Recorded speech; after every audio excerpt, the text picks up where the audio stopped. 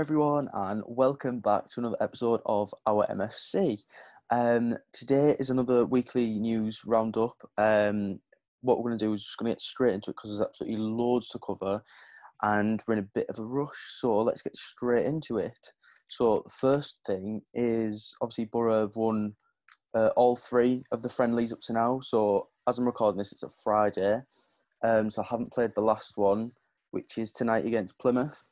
But all three friendlies have been really convincing wins. Obviously, we're playing lower league opposition, but you're thinking if you can still go out there, go and perform, get the wins, get the fitness in. That's what it's all about. Like you say, Warnock said previously, the results don't really matter. So that's really good to see. Like you say, there was Bishop Auckland, that was a 3-0. The only one that we looked shaky in was Saltash United, and we beat them 2-1. We were still pretty convincing on the ball and things. We just didn't have that kind of final cutting edge, which is obviously something that they've worked on because we went into the Tavistock game and beat them 7-0. So you can obviously see the difference there straight away. But yeah, fingers crossed we can get tomorrow's win, and then we play Rotherham the following Friday, I want to say. Might be a Saturday, I'm not 100% sure. And then that wraps up pre-season. So fingers crossed we can, win all of them games and go into the season full of confidence, really high on fitness, and just get everything that you need out of pre-season, really. So the second one is Boro are one of a number of clubs interested in Randers midfielder, Torsin Keyhind. I've said this before, don't quote me on pronunciation because I'm not the best at all. But yeah, Keyhind, he's actually a former Man U youngster. He's 23, box-to-box midfielder. I'm not 100% sure that we'll get someone like him. If you look, when I talk further on in the video about someone that we might have already brought in, or a couple of players that we've already kind of brought in. So it's not looking likely that we're going to get another midfielder in. Little hint.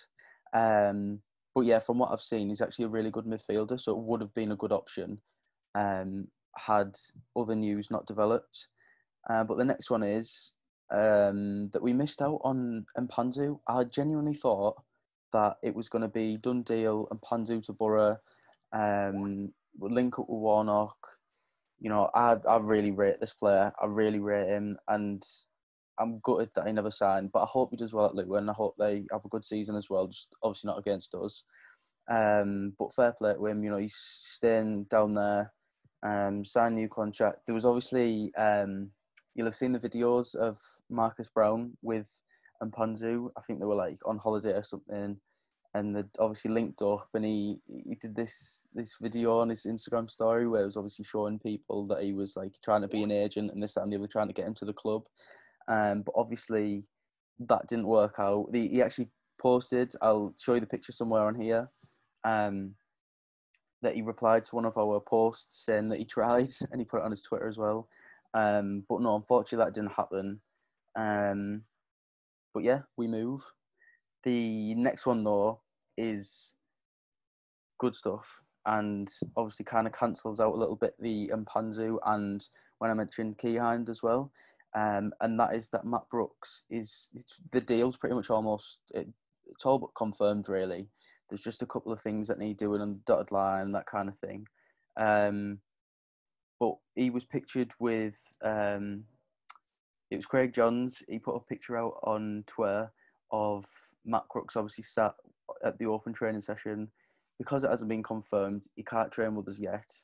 But we're hoping that if all goes well, he should be with us and all confirmed by the weekend. So really, when you're watching this, he should hopefully be signed for the club.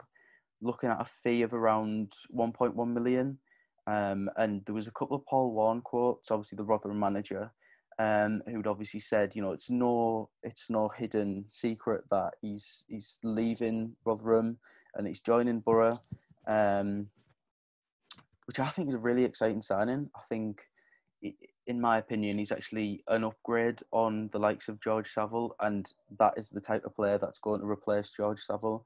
He's that kind of creative midfielder that will, kind of play anywhere that Warnock needs him to. And Warnock said he's the type of player that'll get him 10 to 15 goals a season. And I think if he can chip in, if he can reach double figures up there with Uche next season, I think him in behind the likes of Watmore, Amiobi, Uche, Tav, he's going to be a really creative factor in us like scoring goals and him getting himself assists. So yeah, I think it's a brilliant signing. A little bit underrated, but I think he's got some apologising to do to Sam Morsey. I know they had a little bit of beef when they played at our place, and he was like laughing in his face and stuff when he scored. But I'm sure they'll squash that, have a little scrap, get it all out there, and then go into the season mates and hopefully develop a really good partnership. Because I think them two will be really interesting, both fiery players. So yeah, be a good looking, tasty midfield. Next thing is Sol Bamba is obviously training with the team. Well, he didn't travel down to Cornwall. He stayed in Teesside, Rockcliffe, but he did actually play last night. Well, you're watching this, like I said, I recorded it on the Friday. So it'll have been Wednesday, I think it was. Wednesday night, he played for the under-23s at Redcar Athletic in their 2-0 win. And we got on really, really well. There's been mixed reports. The first report was saying that he wouldn't be offered a new deal. I mean, he wouldn't be offered a deal with the club. It was just purely Warnock doing him a favour, helping him build his fitness, this, that, and the other. But then there's been fresh reports, obviously, stating that he is someone, as long as he proves his fitness to Warnock, that he could bring him in and give him a 1-year deal, probably. And I 100% would, welcome him with all arms because, people can argue, he's 36, but if he keeps injury free, even if he's kind of in the dressing room and fills in when it's needed, or it's kind of like a pay-as-you-play kind of deal, to offer that leadership, that guidance in the changing rooms, and be a great impression on the likes of Nathan Wood, and just kind of help solidify that back line and give advice to Dale Fry, Grant Hall. Not that he really needs it, but he just brings that wealth of experience from the Championship as well, and a level-headed leader. So I think, like you said, that'd be a brilliant deal. But yeah, let me know your thoughts on that one, and whether it's a deal that you think Boro should make. And obviously, Warnock knows him well, so you know exactly what you're getting from him. Next one is actually one out of nowhere at all. I remember I was at work and I'd seen it pop up on my phone, and I looked at it, and it kind of took a while to register. But Jamie Patterson, the ex-Bristol City winger, who was released after his contract, wasn't given a new one down there, he's actually training with the squad. Now, typical, I think he played 5 minutes in training on Monday with the team, and within them 5 minutes, he tweaked his ankle, was ruled out, couldn't play, but he's finally back training. I think it was yesterday, like I say, as I'm recording this video, so it'll be the Thursday. And hopefully we'll see him tonight play against Plymouth, because he's one of them where he's a really, really exciting winger, and on his day, he's unplayable. He's a brilliant winger, and he's got plenty of pace. He's a set piece specialist. It just offers you that something different, and I think that would be a brilliant sign, especially on a free transfer, as long as he can keep injury free, because that's the main problem, and I think why he was released from Bristol City, because he's injury prone. But fingers crossed, I think that'd be a brilliant sign. But let me know your thoughts on that one again.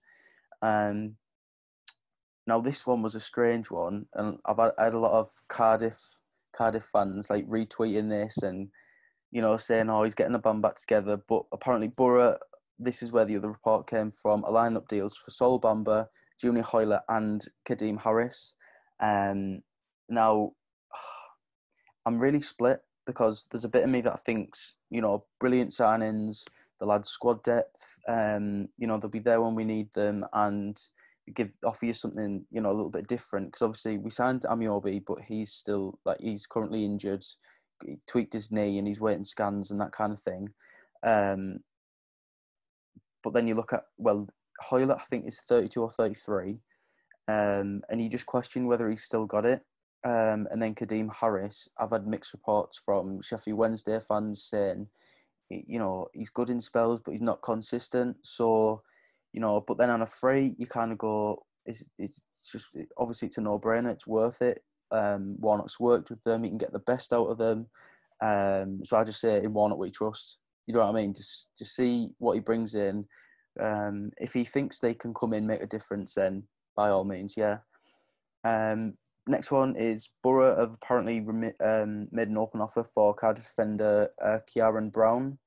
Apparently the first bid was rejected. That was yesterday, so that would be the Wednesday. No, the Thursday. Sorry, what am I doing? Getting the days mixed up. But yeah, apparently the first bid was rejected for him, but it was actually Warnock that signed him when he was at Cardiff. Obviously he was sacked from Cardiff, and obviously didn't get to work with him. But that was a few years ago now, and he's 23, so he's got a good career ahead of him. He came into form at the end of last season for Cardiff, got called up to the Northern Ireland squad as well. So he's had spells in the international side, which will have been with like Paddy McNair as well. So know him. So we'll just have to see, kind of, watch this space kind of thing, see if we go in, offer some more. But he looks to be one of them types of defenders where if we sign him, I can't really see Sol being offered a deal. He might still be offered, like I said before, like a pay-as-you-play kind of deal. But I think this would be a really good defender. Like you say, he's only 23 years of age, can come in. Warnock knows exactly what he's about. He's a good, talented youngster. Well, like you said, 23. He's a good, talented player. So yeah, good signing that. Watch this space. Then the final one, to wrap it all up, this kind of came out of nowhere. Well, it didn't come out of nowhere. He's been linked with moves all over, this, that and the other. But Besiktas have reached an agreement with Akpom, but apparently he won't leave until Warnock's found a replacement. Now, that's a fair comment because we've only got Uche and Akpom as actual out-and-out strikers. You'd say Watmore's more of a winger that kind of floats in and obviously gets his shot off and that kind of thing. But yeah, I believe it's going to be reported like 3 million, so we'll just recoup everything that we bought him for. But yeah, let's just see what happens. And he might already have left by the time you're watching this video. I'm a little bit gutted myself because I thought we could have, gave him another season at least. I think it was a 3 or 4 year deal at the club. So I was thinking, he's fast, he's skillful. The only thing that he lacked last season, was consistency. He'd score one, but then go on a big goal drought. I'm not sure what it is that Warnock doesn't like. I don't know whether it's his lack of movement, or I know at times he just looked a bit lazy, a bit sluggish on the ball. So I don't know. I'm not 100% sure. But personally, I'd like to give him another season, bring these exciting players that we have done so far in behind the strike force, and get him some service, because last year I think it's quite hard to judge him on the lack of service that he got. When he played, he didn't really get the service, but then when he did, I remember that worldy game that he had when he was at Rotherham. He got himself a goal. He looked right up for it. He had the service. He was running at players, taking them on 1v1s, exactly what he's about. But yeah, well, like I say, we'll just have to see what happens there. But that is your weekly roundup of all the news. I imagine there's going to be loads these next couple of weeks. So make sure you, if you're watching on YouTube, like the video and subscribe to the channel. Like I said, stay tuned for more upcoming videos. If you haven't already done so, watch the OurMFC compilation as well. Let us know what you think of that and whether you like the compilations, because we're definitely going to do more of them, depending on the players that come in and the types of players that you want to see. But yeah, let us know what you think of that. And if you listen on the podcast, please leave a review, because it means an awful lot. It really, really does. But yeah, I'll see you in the next one, guys.